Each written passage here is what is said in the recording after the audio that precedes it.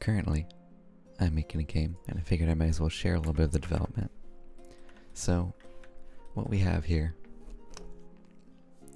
it's a big old world. We have a level editor. We can place enemies. This NPC that does nothing. We can fight this enemy. Right, just like a basic ability fight showdown. Right, I can shoot this guy. And now he's dead. I'm making editor functionality. I'm trying to build a world. I can paint boxes. I can place boxes. Right, and do a few fancy things with that.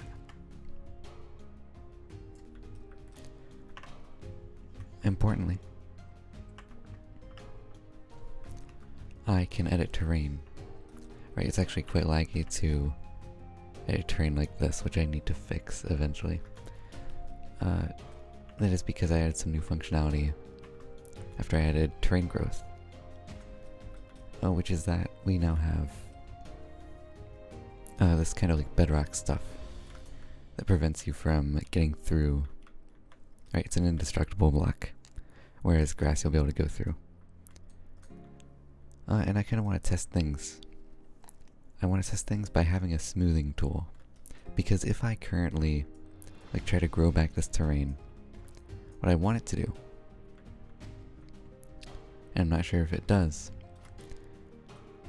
is I want it to kind of delete the excess green bedrock things. And I can't really test that too easily. I can kind of do this, but what I really want to do is just get a smoothing tool. And that's something I'm going to do eventually anyway. So, that's what I'll be doing for now. That's what I'll be creating. As well as that I see this bug is here, which is that it's trying to, or it's off the bounds of the map, so it's assuming there's like 0, so it's building bedrock down there, as if we're down here and looking up at it. So I'm curious what that is.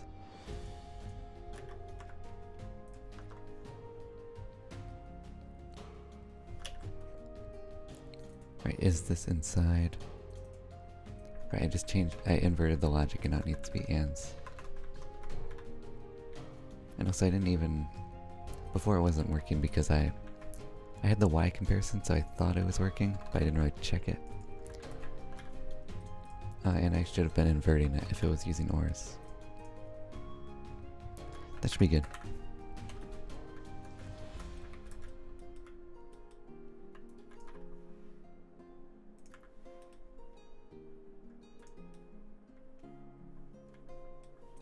That's good, and should just work now.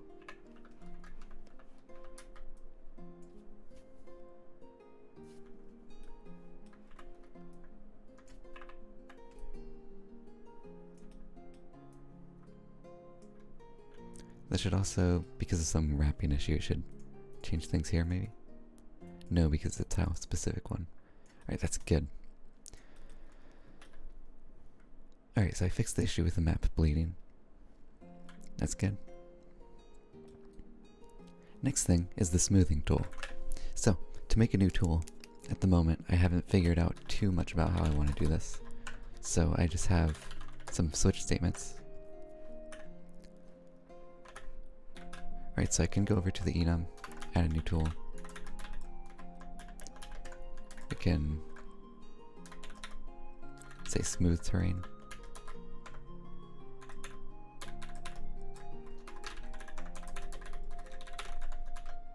Like that.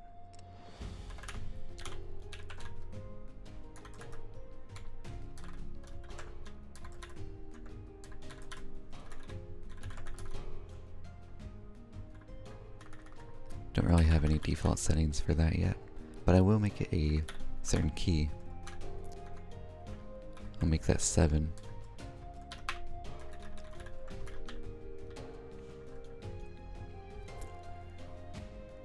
Okay.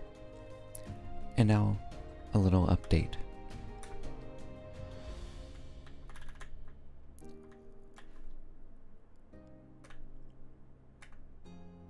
There we go. So if the editor tool is smooth terrain, we'll say the radius is like 10, and we can draw it. Right, I already have kind of something there. Strength.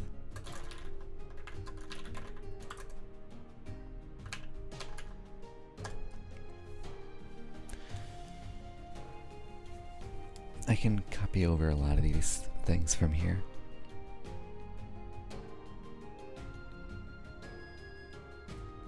Right, I just want to change what I do with the data, the same data that I used in the growth tool.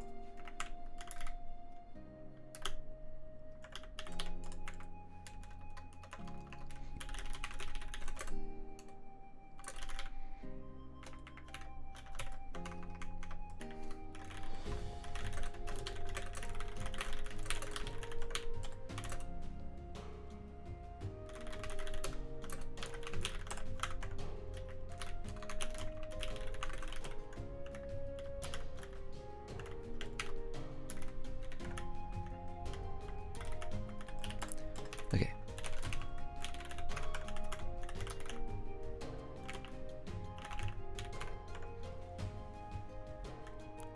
So now I kind of want to have a region. I already have the region code here.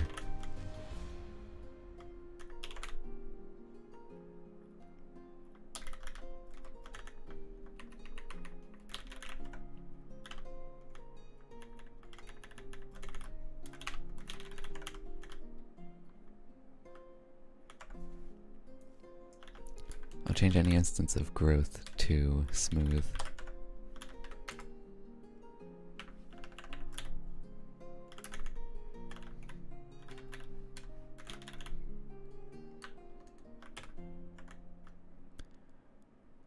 I said make sure these are inside of the level. What does that mean for us? To do make sure these are inside the level. We loop here. I guess we should. We should.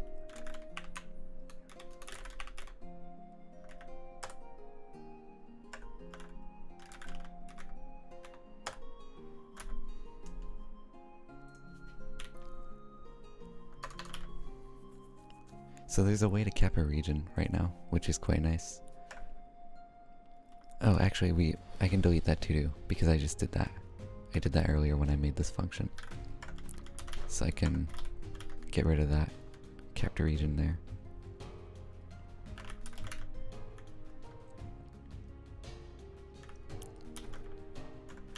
Okay.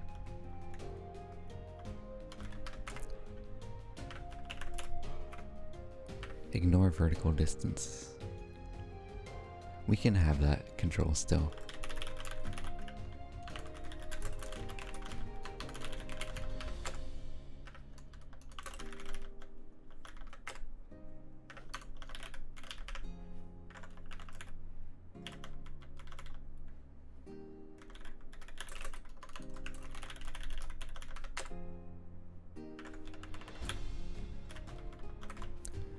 And I have box drawing.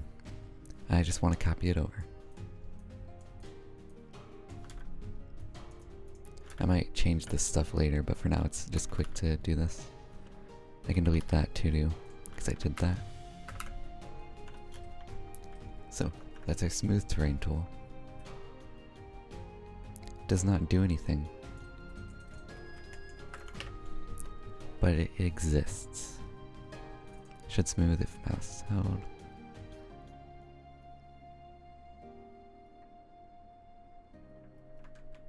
And so I believe that I should have this be 0. Something probably zeros this. Right, if ignore vertical distance is true.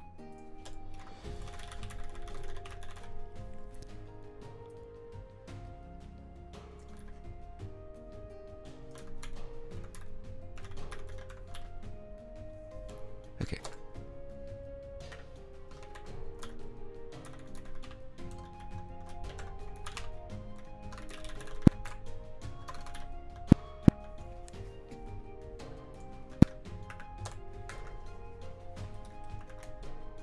There we go. So, oh, that's not good.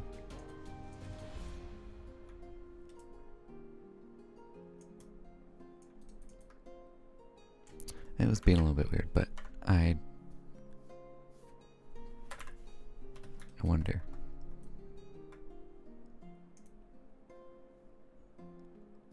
Maybe the radius is just too small.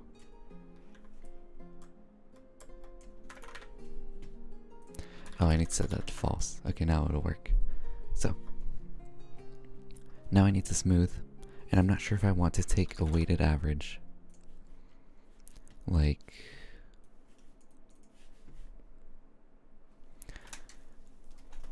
so I already know that I kind of want each tile. We're gonna say that this is like just a bumpy ground, right? And I'm not sure if I want... Okay, so I know that I want the application of the smoothing to have this kind of weight. So the center one is the most smoothed by the average. Is that a good idea? Maybe. However, I'm thinking maybe I should also have them influence the average by their distance from your cursor. This will require 2 for loops, where we calculate the average and then we apply the average. And they're both going to be using the same influence amount. One is going to compute the floating point, like just average, smooth. So it makes sense that we should have that be based on distance, otherwise it's all going to converge, which is not bad. That's kind of what smoothing's meant to be. But I would like it to be natural. On top of that, if it is further away, yeah, it shouldn't influence it. Like if you have a big old cliff and then it like slumps down, if you're including that slump down region, even though it's super far away from your one point you're checking, you know, then maybe you don't want that influencing as much. You know, you don't want to just level it entirely. So we will use some kind of distance.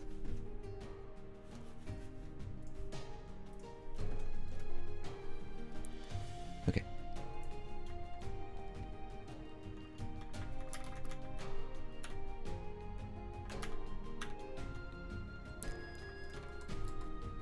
Computed average will be the value we fill here.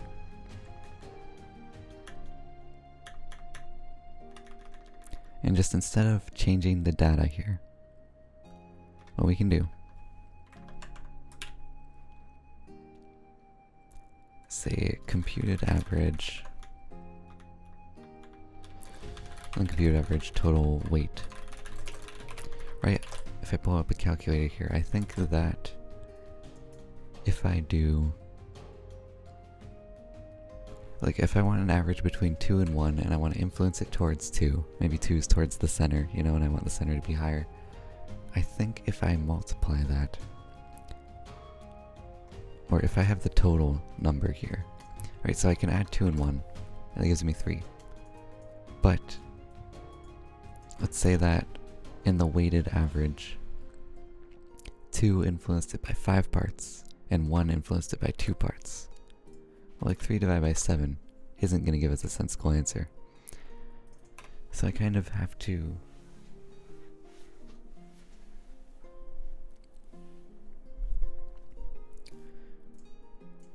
think about how to weight this. It's been a bit since I've last done weighted averages.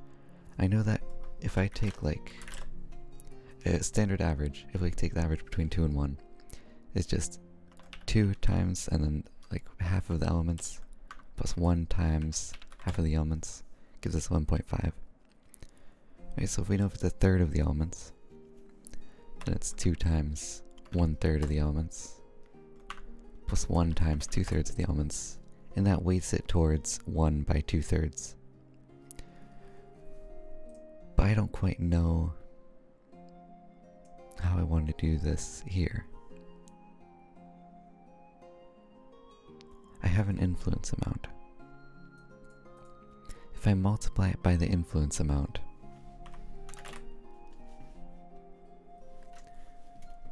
I think if I say like 2 and 1, 2 has 0.75 influence, like 3/4, 1 has 0.25. Then, if if I multiply 2 by its own weight before adding it to the average, and then multiply 1 by its own weight, and then add it to the average. Oops.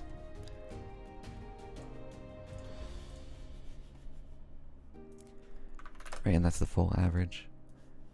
And then I divide it by, well, okay. If I do that,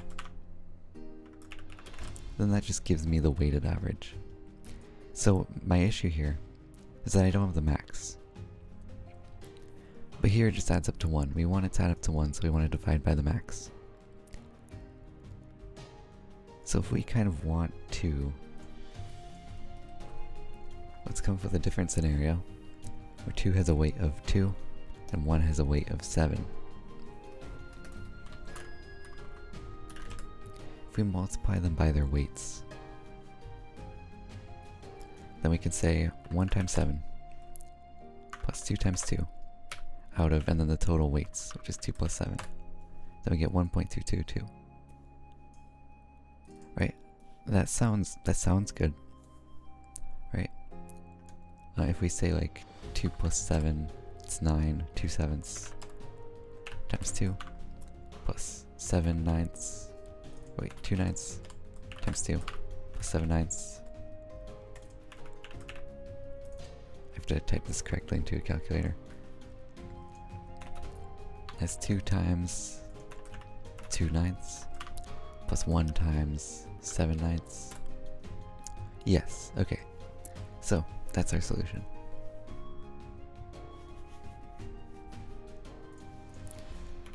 So we do want the total weight.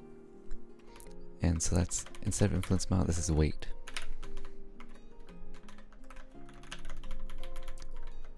Our computed average plus equals the current noise data. Current noise height.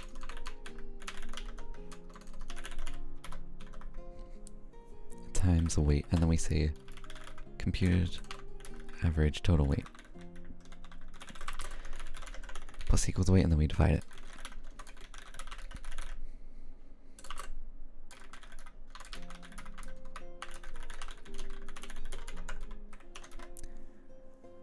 That should be good. We'll look for vestigial variables. We might not need all these. Maybe we do. Anyway, now that we have the average, we can use a lerp function. I don't have a lerp function. That's alright, I'll make one.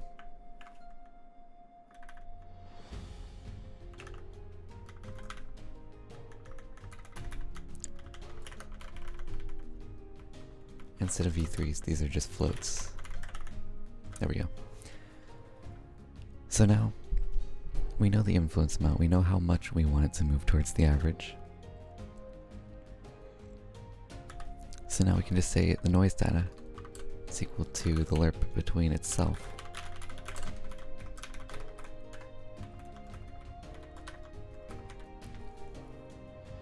the computed average and the influence amount. This is going to be strong. I'm going to probably need to smooth it. Oh, the math module has it. A, B, T. Sounds good. Okay.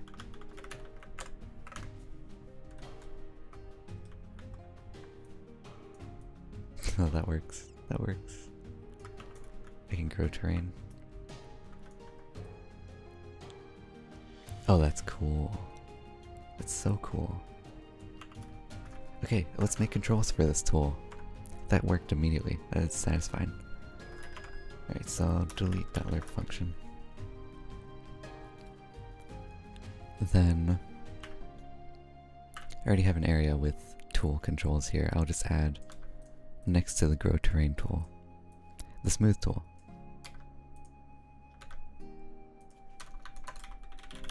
Which has a radius and a strength.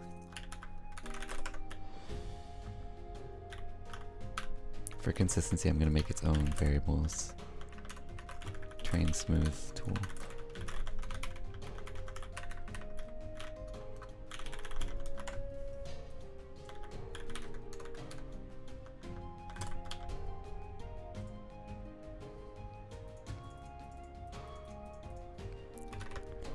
Don't like how small these are, so I'll do that. Then upon entering it, when we enter, I want to give it the same default values.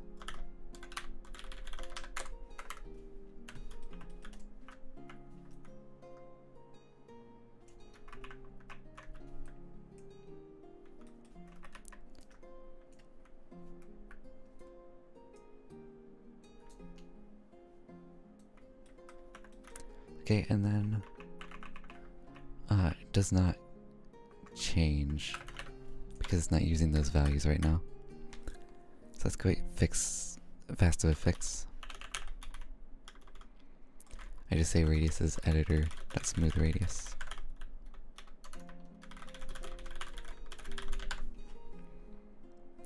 And I want to use the strength. So influence amount, if I use influence amount, I want to kind of multiply it. So smooth influence amount. And I guess strength doesn't need to be... Strength needs to be a value between 0 and 1 for this tool. It's not one that can be infinite. And we can just multiply it by strength. Strength can be 1 by default.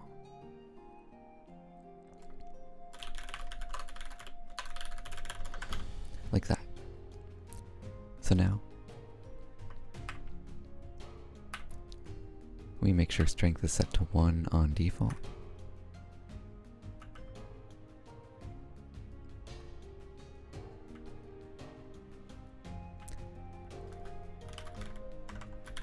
Okay.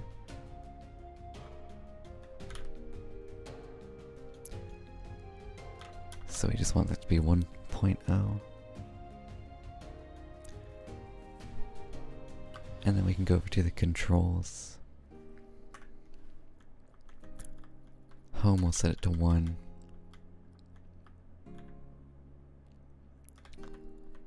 Page up will... Well, we'll just give it delta.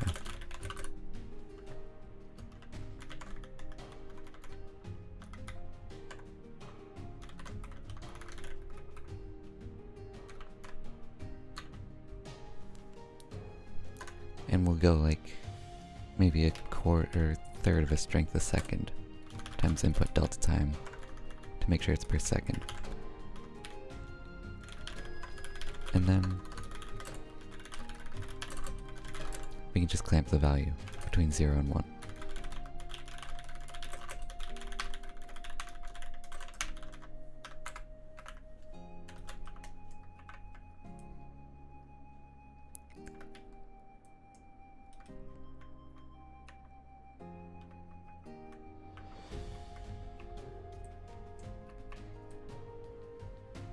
Nice. That is fun.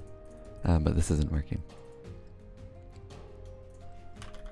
Page down should move me down. There we go.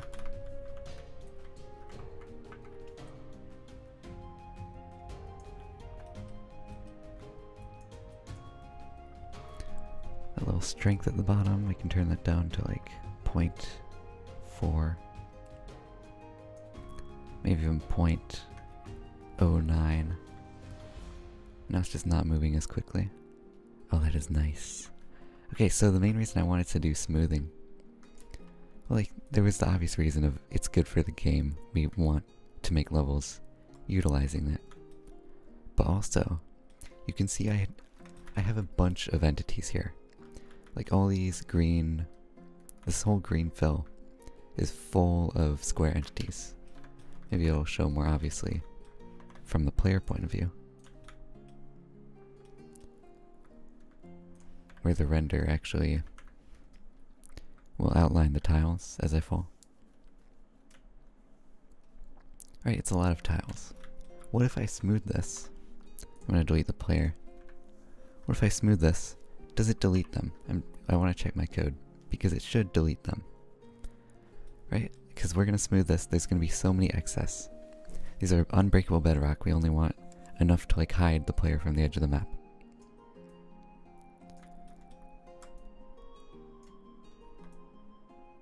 And so we're going to smooth that out. The number of boxes is decreasing dramatically, I think. Oh, that's gonna lag it a bit. It's a big region. Now, 114,685 is the current number of boxes. If it was much more than that earlier, then I've succeeded.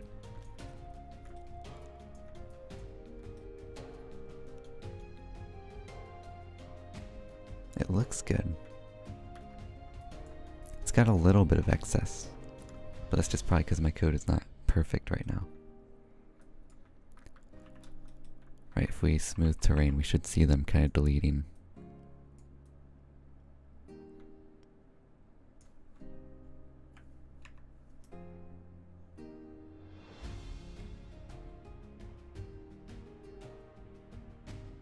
I think I see them kind of changing, phasing out of existence. Maybe phasing in even.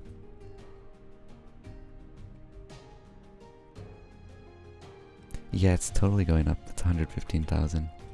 But it is because I'm raising the terrain over a large scale.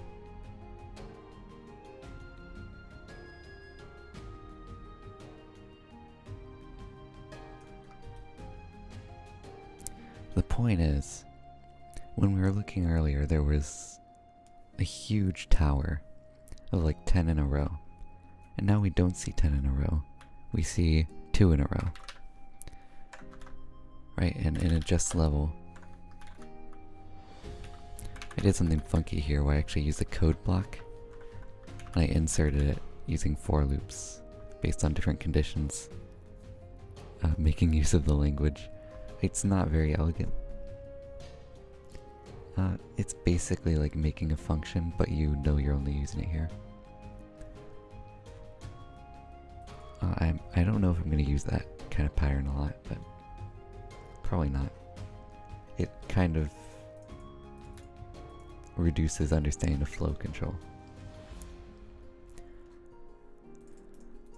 So, yeah, if I change this to like -1, then maybe I'll start just deleting things randomly. There, yeah.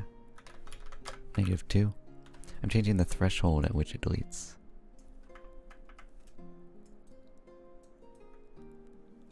Right, so this is going really high.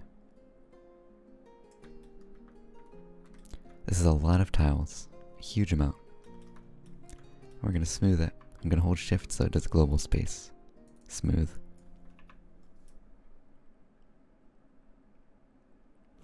And kerflumples. It's actually going down. 110,000 now. It went down by like 1,000 in that dragging streak. And look at that. We can see under the level. Isn't that cool? Right, and the reason I do this is because these tiles are destructible, but the bedrock is not.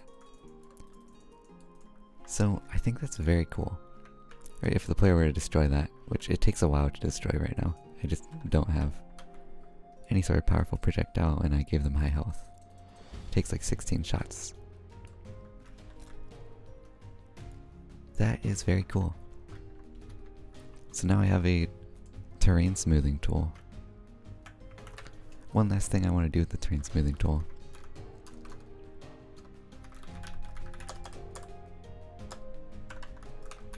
Is that colored box, the color. I want the progress to medium strength to be like 0.5.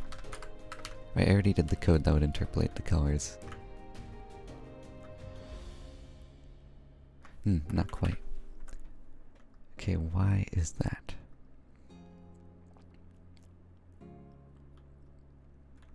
Box maker, well, we can simplify this. I just can do 0 to high.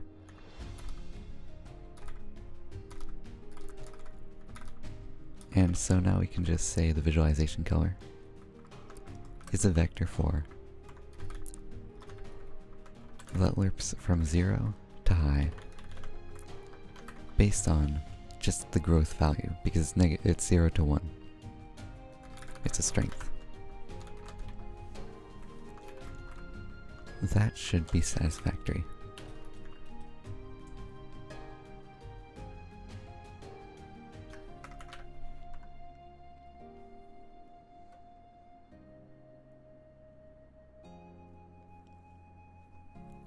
I could also make a utility lerp function,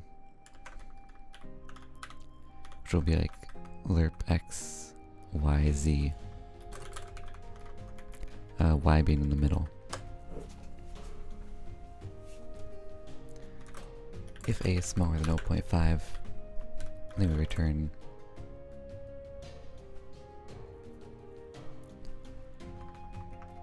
a standard lerp between x, y, and a times 2. If it's greater or equal to, then we go y to z.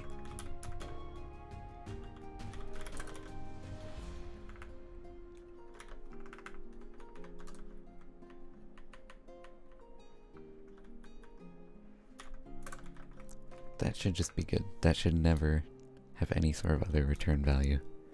I wonder if the compiler will scream at me. So, medium strength. That color. I like having the colors be just globals that I can refer to. They're defined at the top of render, right here. There we go, med strength. Yeah, it's screaming at me. Even though it's technically, unless maybe there's some kind of weird floating point thing, should be impossible, which we should just say else.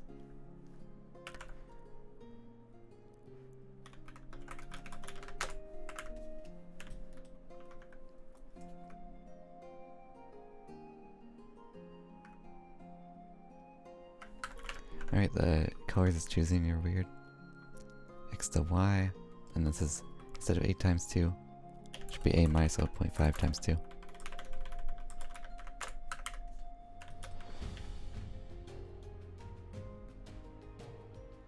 Very nice. Alright, that is a terrain smoothing tool.